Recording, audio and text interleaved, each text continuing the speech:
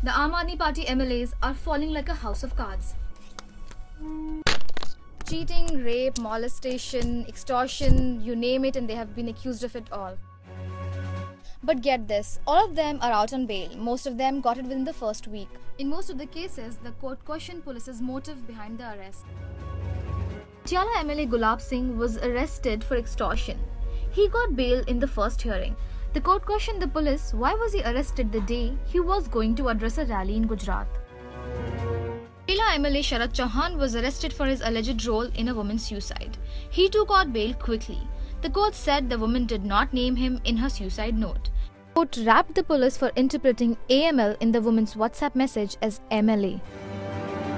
Chief Minister Arvind Kejriwal claims the arrests are politically motivated. Politically motivated or guilty? Share this story and let us know.